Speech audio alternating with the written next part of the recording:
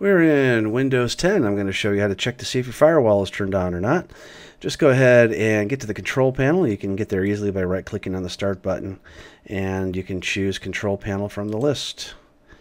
And from here, you're going to see a Windows Firewall. So we're going to click on Windows Firewall. It's all alphabetical, so if you have trouble finding it, it's just keep going until you get to the W's. And right now we can see that these options are green, which means that it is turned on. It also says it's turned on. If you want, you can certainly turn it off. I'll show you what it looks like when it's turned off. You just go ahead and click Turn Off. Now you've got both public network for if you are not in a home or office type of network.